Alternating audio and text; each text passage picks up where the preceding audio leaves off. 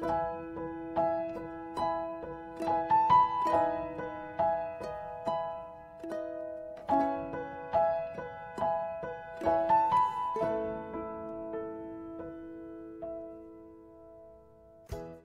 welcome to Live Your Dream Podcast, episode 26, How to Stand Up for What is Right and Rewrite History.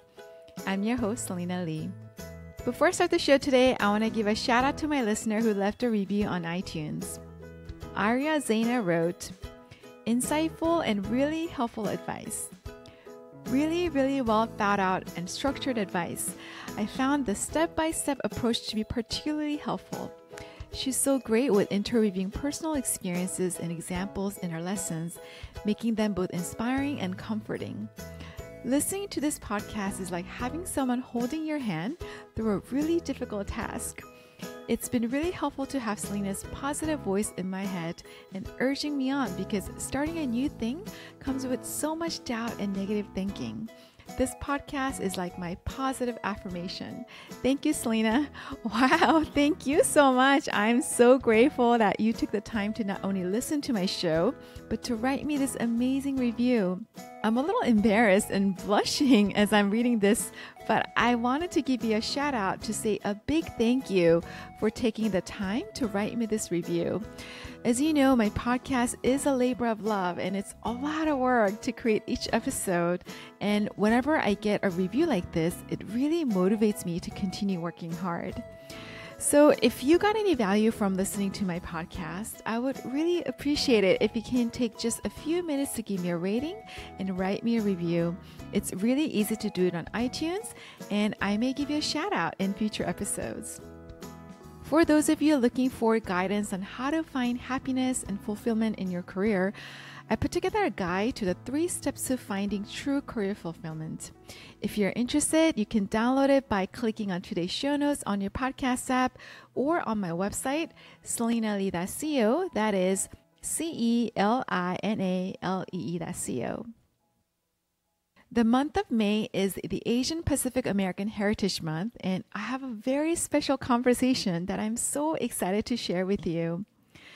Dale Minami is a lawyer who has defended the civil rights of the Asian Americans and other minorities. His parents and his then 1-year-old brother were one of 120,000 Japanese Americans the U.S. government incarcerated in concentration camps during the World War II. Dale was born in Southern California and grew up to become a lawyer and led a landmark civil rights lawsuit that overturned a 40-year-old conviction for Fred Korematsu, who refused to go to the government's incarceration camps for Japanese Americans. I thought it would be helpful to provide a bit of background about Fred Korematsu since Dale and I talk about the case during our conversation. Fred Korematsu was a welder and he was in love. He did not want to leave his Caucasian girlfriend, so he refused to obey the government's order to go to the incarceration camps for Japanese Americans. After he was arrested and convicted of defying the government's order, he appealed his case all the way to the Supreme Court. In 1944, the Supreme Court ruled against him, arguing that the incarceration was justified due to military necessity. 40 years later, Dale led the charge to overturn Fred Korematsu's conviction after finding evidences of possible governmental misconduct. In 1983, a federal judge overturned Fred Korematsu's conviction in the same San Francisco courtroom where he had been convicted in 1944. It was a significant moment in civil rights history. Dale gave Japanese Americans and his parents a fair trial that they never had.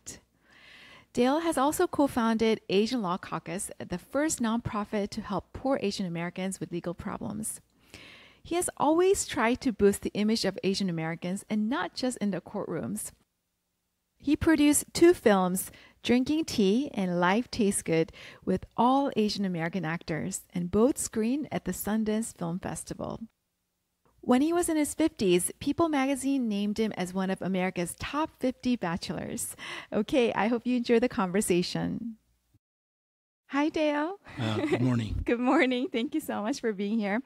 Let's start with your childhood. Where were you born and where did you grow up? First, let me apologize for my voice. was in a conference and I talked too much. Right. It was a late night. And it was a late night. So, yeah, I was born in Gardena. It's a little town south of downtown Los Angeles. It's actually right next to South Central near Compton.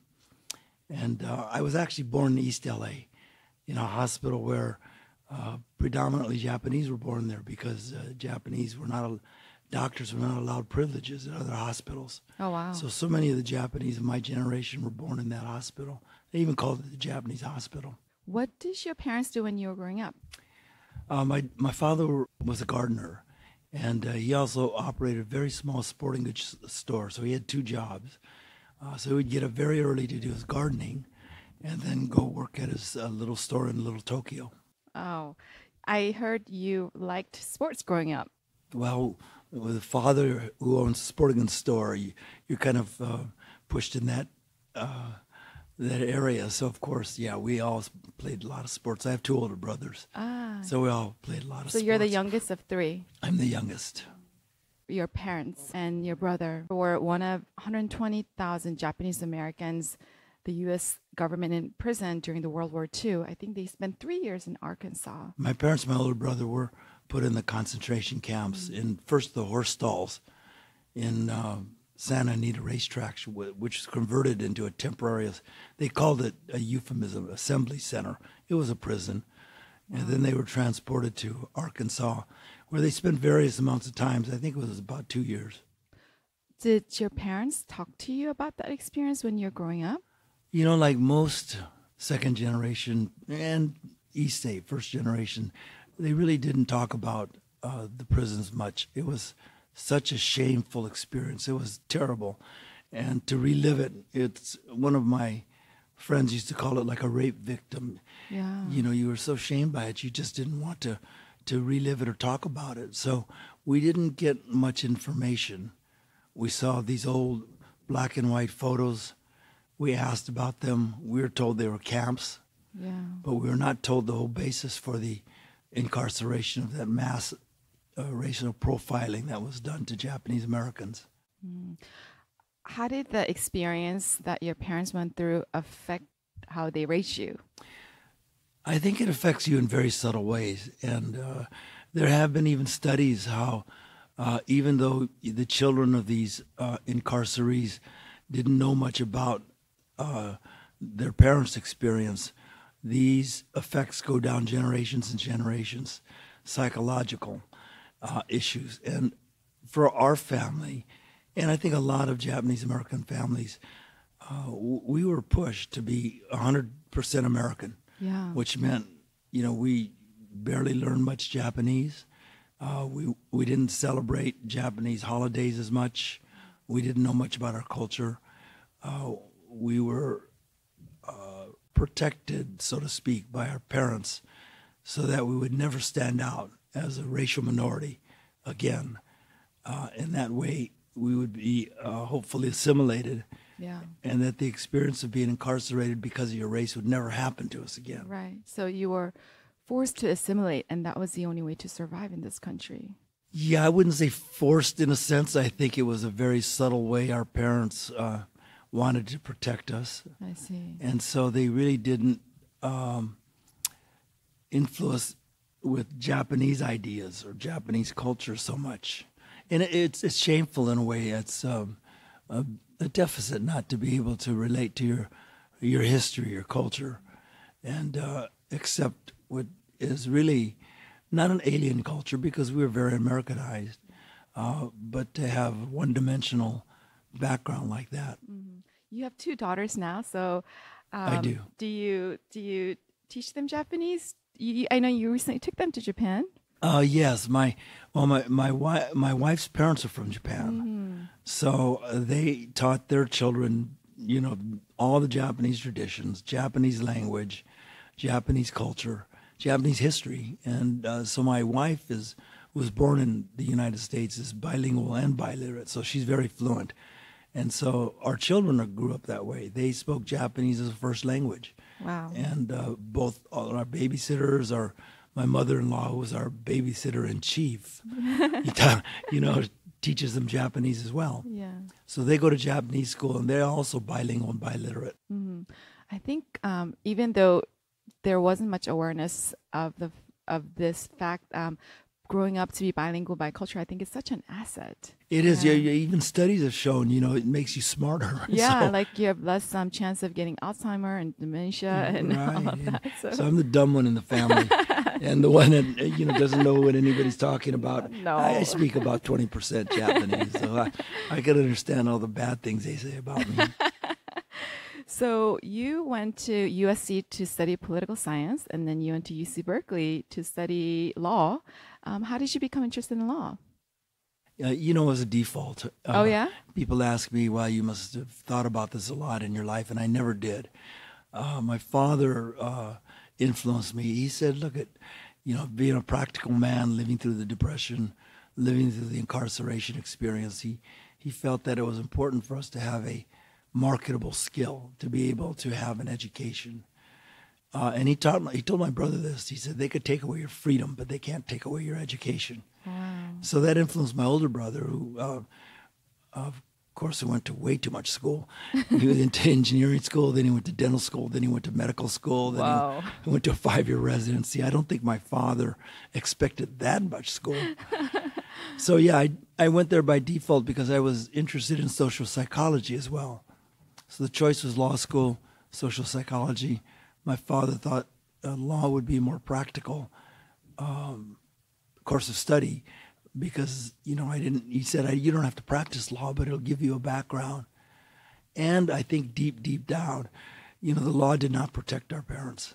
That's right. And like a lot of immigrant parents who, the stories I hear about why students go to law school, many of them are second generation and they've had experience with the law and with racism, Yeah. that they felt that they could gain some leverage or knowledge of law to essentially protect their families. That's right. And I would imagine that there probably weren't that many Asian Americans in law school. Yeah, at that time there were very few. There were 5 in my class. Mm-hmm. There were 6 the year after.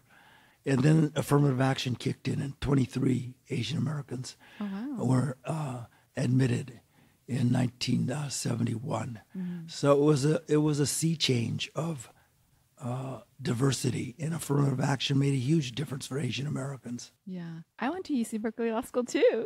Oh, you did too? Yeah. Go Bears! Go Bears! That's right. How was that like for you? I'm sure it was a really interesting time to be in Berkeley in law school at the time. I started in 1968 in Berkeley. Literally the day I entered law school, the Third World Strike had begun in San Francisco State and spread across the Bay to UC Berkeley.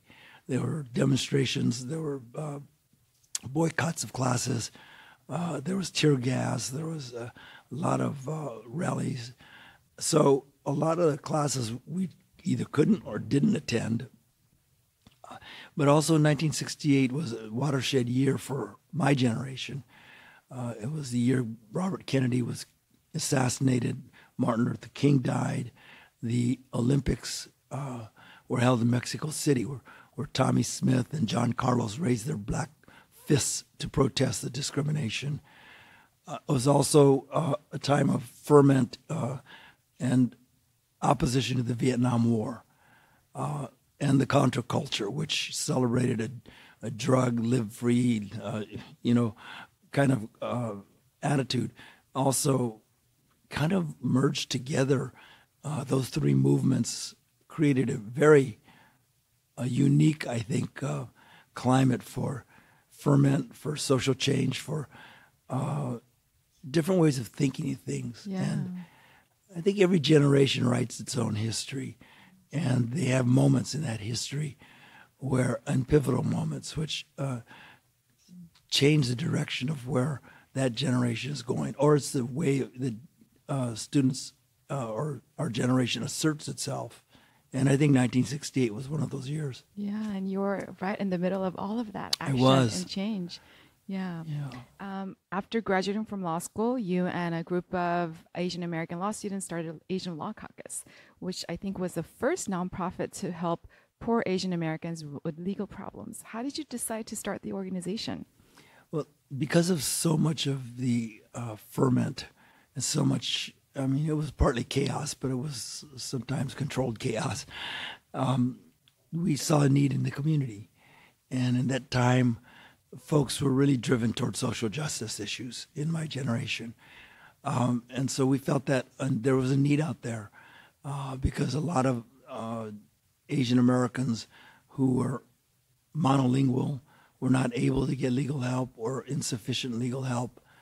And we felt the law could be used to affirmatively help them, not just defend them in courts, but also bring cases and lawsuits that would advance essentially the empowerment of Asian Americans. So we decided to start this group with just a few ragtag volunteers, and we wanted to use law affirmatively again to not only help people educate themselves about or educate them about their rights, but to encourage them to act politically, to assert their rights. So it wasn't just lawyers leading a charge, winning a case in court while everyone else was on the sidelines.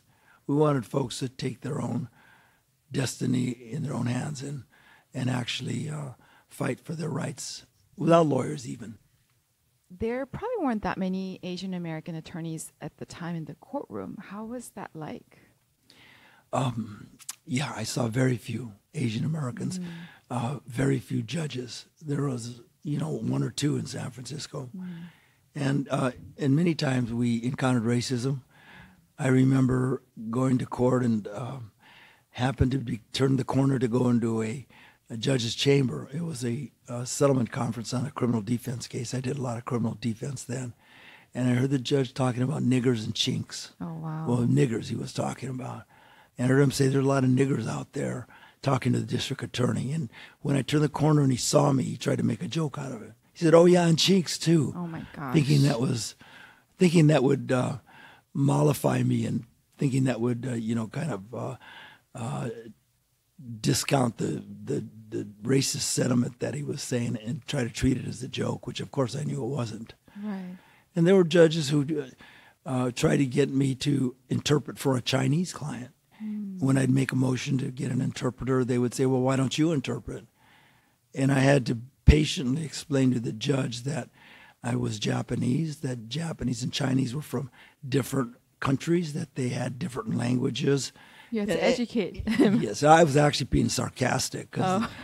And the guy said, "Oh, okay, yeah." Well, the judge said, "Okay, well, we'll get you an interpreter then."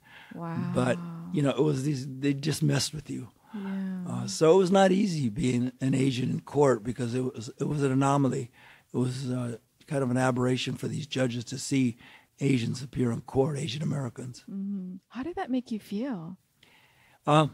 Pissed off. I mean, outraged. Of course. Of course, it just reinforced the notion that we needed to fight for our rights and we need to organize, that essentially we need to build power bases. And so we organized other organizations to leverage the growing population of Asian Pacific Americans who are practicing law and lobby. Yeah, absolutely. And stand up as an organization, as a group, which made it a lot harder for judges to act in such despicable ways. Yeah, and you've sort of used all of your experience as a field to lead the change and fight for civil rights for a lot of Asian Americans throughout your career. And most importantly, you led the charge for Korematsu case. Can you talk about that? Yeah, I think at the core of what drove me were two almost contradictory emotions. One was outrage. Yeah. Outrage that we were not living up to the rhetoric of equal protection. Outrage that we were being treated so poorly in court. But the other one was love. And at this risk of sounding ridiculous, as Che once said, love propels you to do things such as wanting to get the social justice, wanting to help people, wanting to see people rise out of poverty, out of poor circumstances, to occupy, a place that America has always promised us, the land of opportunity. But if you're starting from behind the starting line, you need to get some help to get toward that finish line. And love of the idea of social justice, love of the idea of equality too, is equally compelling as outrage. And so those things kind of pushed me to continue to work on cases. Korematsu was one of those. I had done a number of impact cases or class actions before that. Right.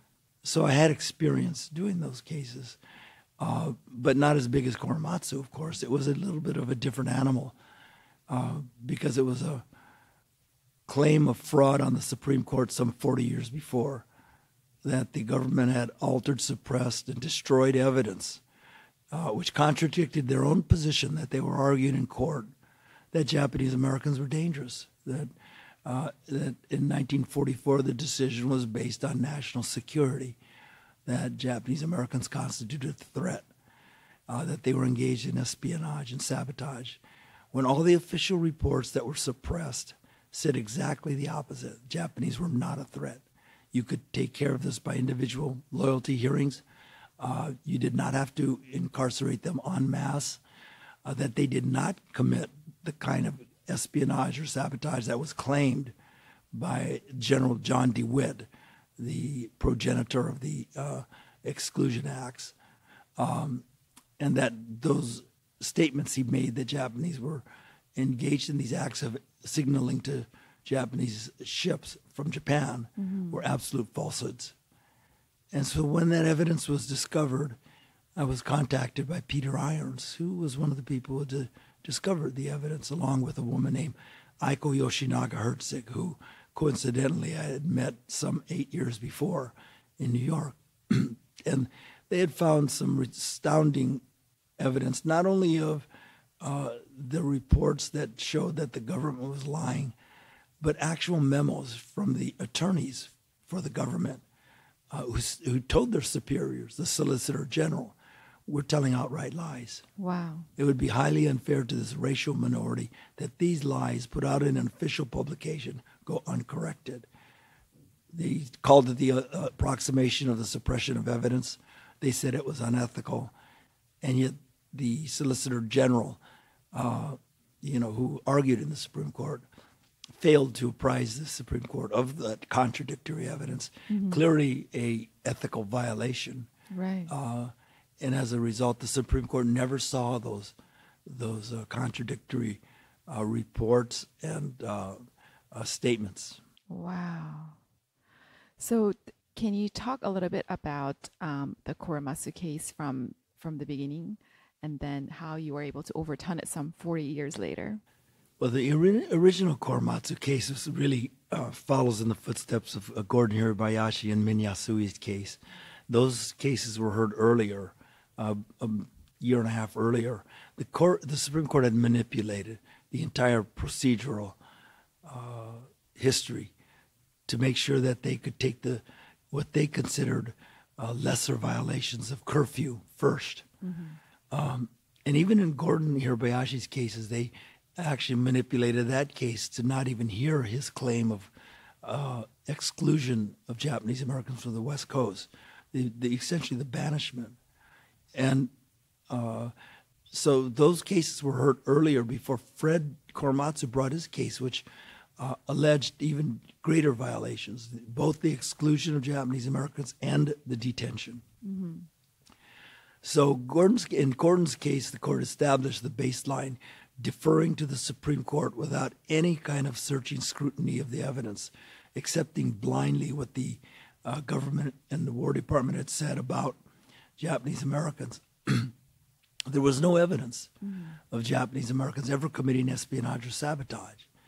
So the government established or created a theory of ethnic characteristics, that because of their particular or peculiar ethnic characteristics, Japanese it was impossible to tell the loyal from the disloyal. Wow. They had they didn't have any expert opinions, any evidence at all. So they had to create by judicial notice the notion that Japanese Americans sent their children to Japan for an education, that Japanese Americans went to Japanese language schools, that they worship the Shinto religion. These are all indicators of disloyalty, according to the court. Wow. Very thin, racist, essentially, theory. But they had to come up with something because they had no evidence of the danger of Japanese Americans.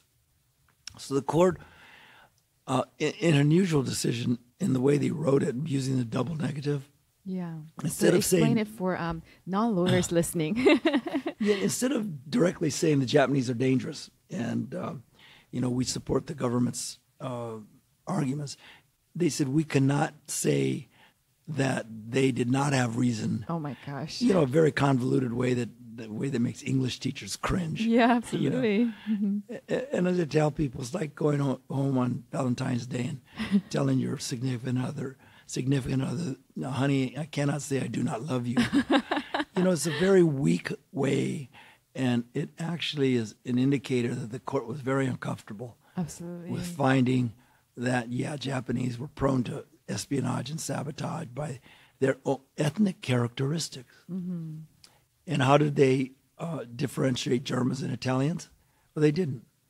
But historically, the revival of that whole inscrutability argument, Asians cannot be understood because they're so unusual and their culture is so foreign and alien to us.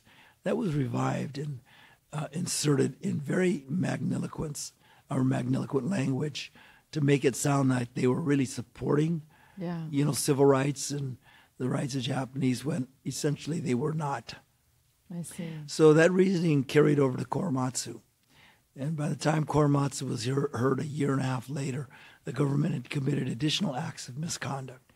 They altered the final report, the basis for the court's decision about Japanese Americans. And they had destroyed the original copies, which said that, well, it's not a matter of time. We have enough time. It's not that there's insufficient time to have individual loyalty oaths.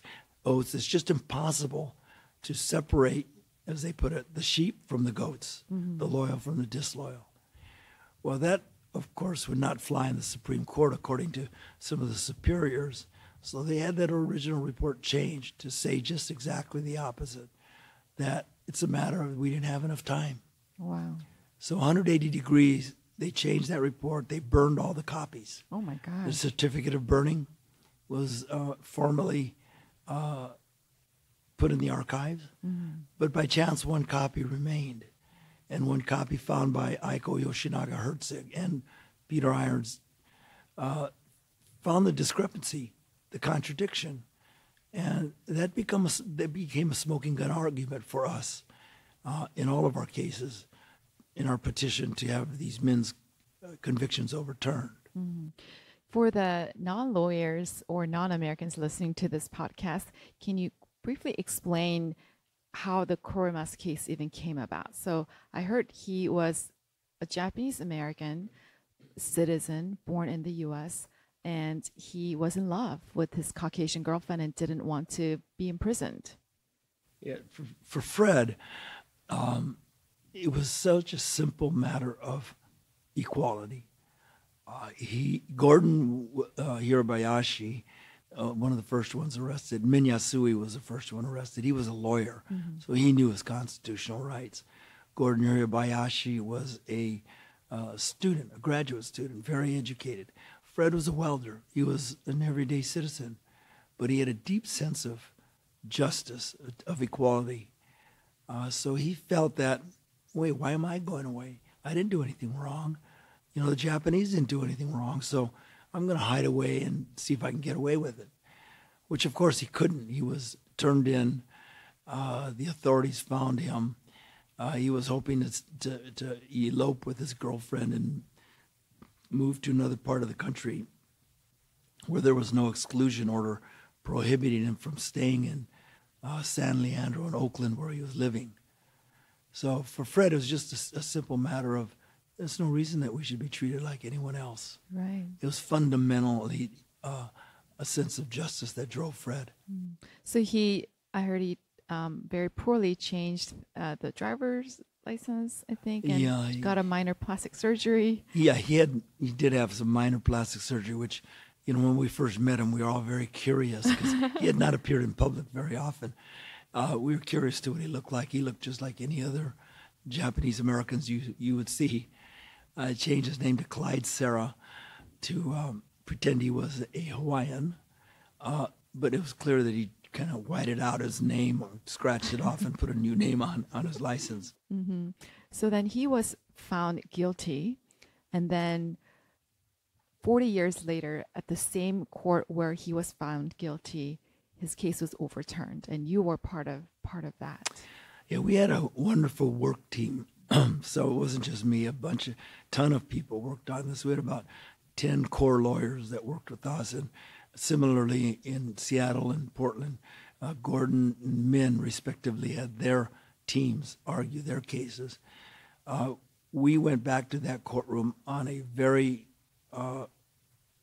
little-known legal procedure called a writ of error coram nobis. Mm-hmm. And it simply means that you can correct a fundamental injustice even many years later based on newly discovered evidence.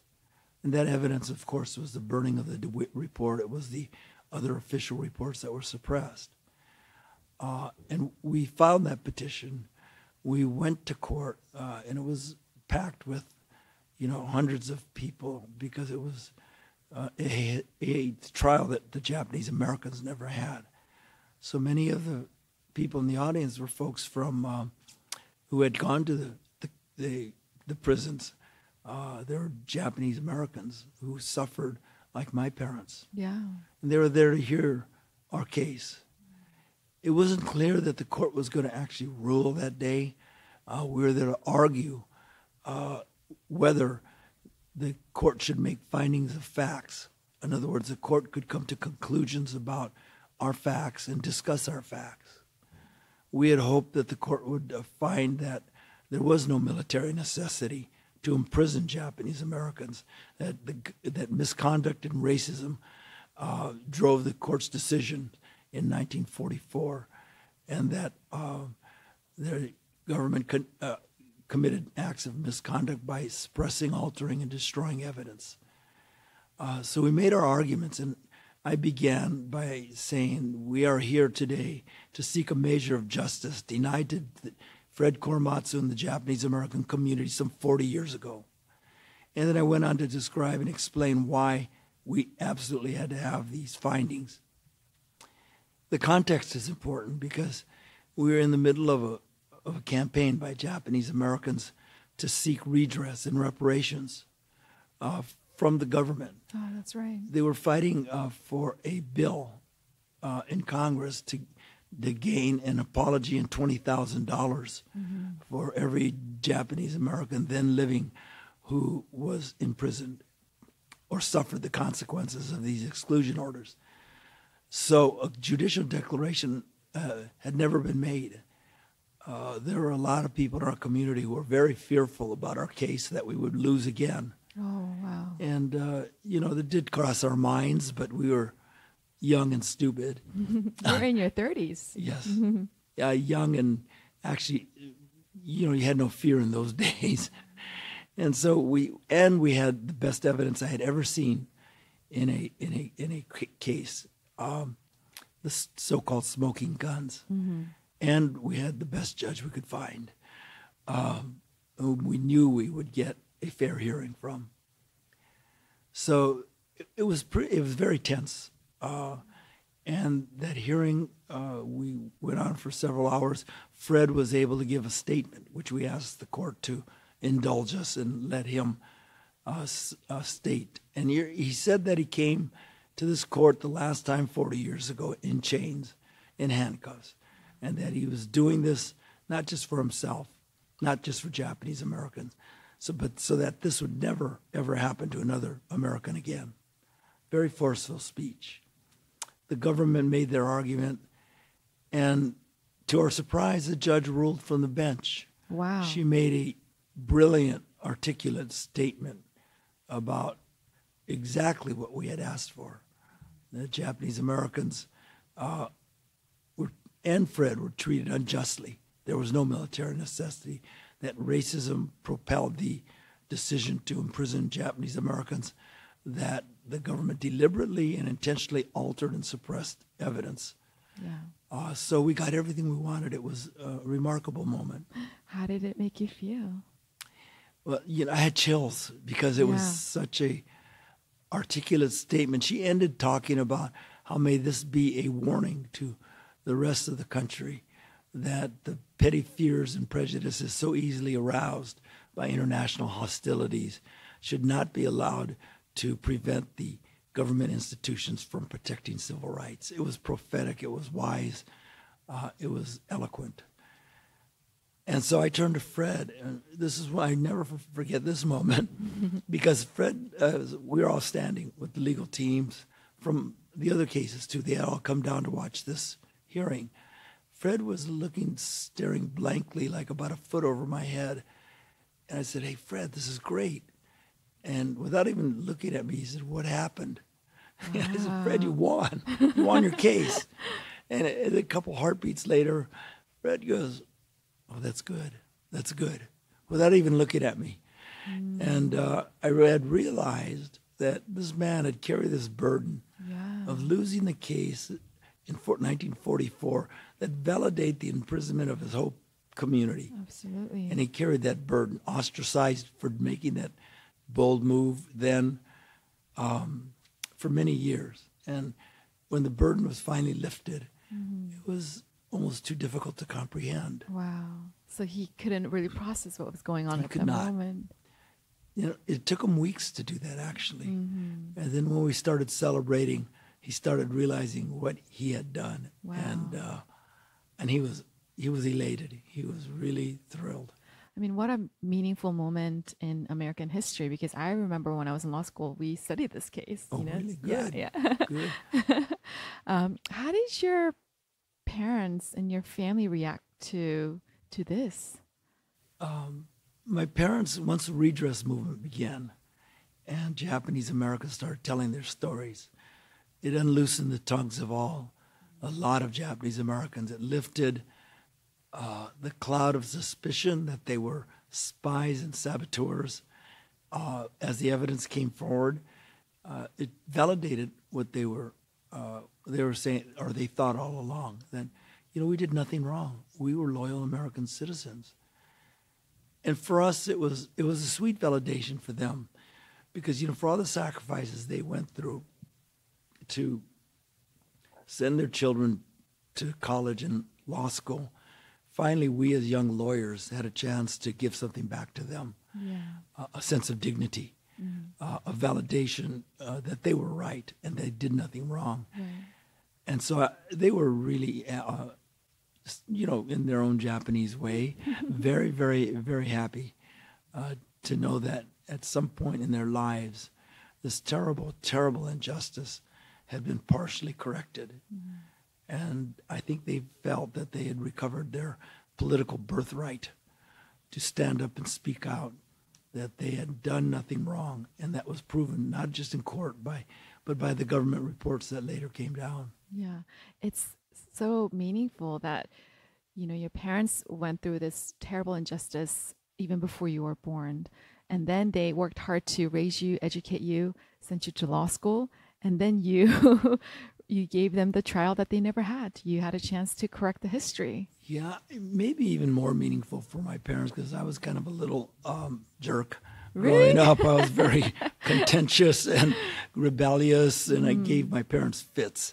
And they probably thought I could be a lawyer because I was so contentious as a child. And that, that all this, I guess, this contrarian behavior actually came to fruition in a decent way by, fighting the government. And I don't know if I'm sure they thought that. They thought, whew, he finally turned out okay. Finally. Yeah. I think you turned out okay. You always try to boost the image of Asian Americans, and not just in the courtroom. And in your 40s, you posed for a calendar shirtless. I think it was... Yeah. Vaguely remember that. I think it was a San Francisco State Asian American Studies professor who wanted to change the stereotypes of Asian American men as being like subservient and sexless. And so he came to you and said, "Hey, can you pose for a calendar?" And you posed one of you working on the job and then one of you shirtless. I think you're Mr. June and July, right? Yes, that's correct. How was that like? Well, the idea was to change the image of Asian American men. And so, I felt that was a worthy project. The funds raised were going to go to student organizations. And, kind of a lot of times in my life, it was the question I'd ask myself was, why not? As opposed to why. And so I thought, why not? So I didn't expect it to be like gain the kind of notoriety it did. I also thought I was going to be posing in my basketball uniform, which I brought to the photo shoot. And then the photographer rolled up my shorts, told me to take off my basketball jersey, and started shooting. And it was a little bit of a surprise.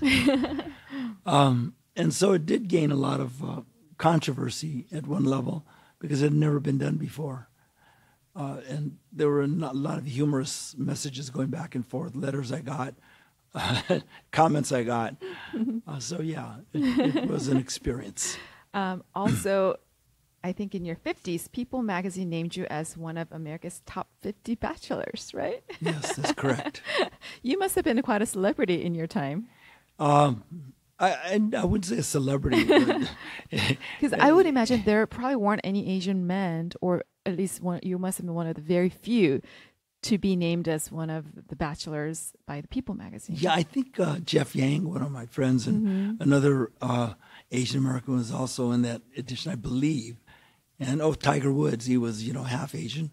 And of course, my fame was probably co-equal to his, of course, but I'm kidding. but yeah, that's true. And that also, it wasn't so controversial for a reason. And I'm not sure why. I guess probably because it was such a mainstream magazine, so people did react, some of them incredulously. Why was I in there? And I don't know. I just said, why not?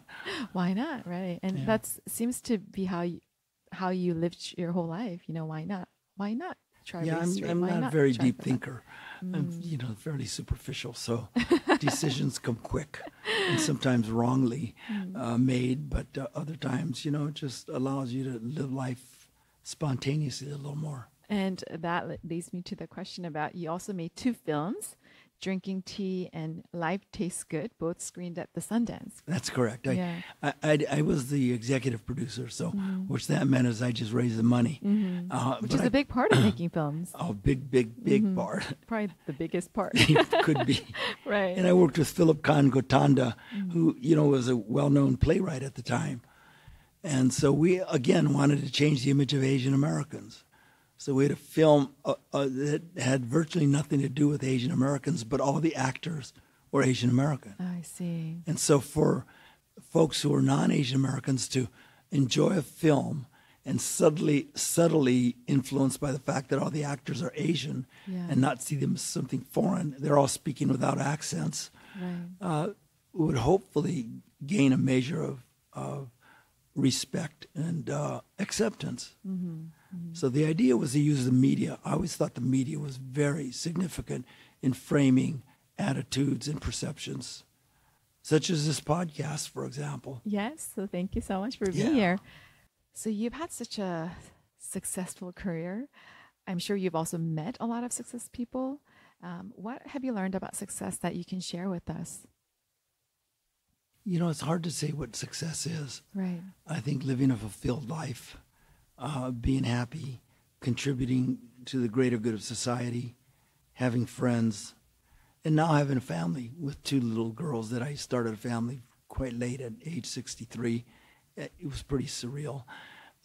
So now I have two children. And so how you measure success, I think, is always individual. And some people think it's having a lot of money. Some people it's having a lot of fame. But for me, it's more about having personal fulfillment and making some contribution to the betterment of this country to move us forward, even if it's a little bit. And I think everybody, I believe they just owe that to society, to do something good. And I think it's a quote that I'd heard to the graduating class of the Antioch College years ago. Be afraid to die unless you have won some victory for humanity. Wow. And I really believe in that. So how do we have the courage to stand up for what we believe in, even if it may cost us? Oh, that's such a hard thing to do, you know. And that's also so partly individual. But I think other people inspire you, and friends inspire you, and role models inspire you. You know, you don't grow up in a vacuum, and I didn't grow up with courage. You know, some people do naturally, but it had to be driven by love and outrage, like I had said, and a sense of, you know, who you are and how you got there. I think understanding history is really critical because then you understand where you came from. And to me, history is like a river. It's you find your place in that river that's flowing by you, and you find yourself not alone, but with a sense of community. You find your place in history. You find your place in your present time, and as you find your place, you find that you're not alone. You're part of an evolving, growing community, and that as history, you could look back and see where you came from, but you could look forward too and see where you can go. So understanding history is really critical to understanding yourself and how you can contribute and why. We all know no one succeeds alone and no one achieves dreams alone. So who helped you to get to where you're now? Well, there's a lot of people, some of the early lawyers, Ken Kawiichi, Joe Morozumi.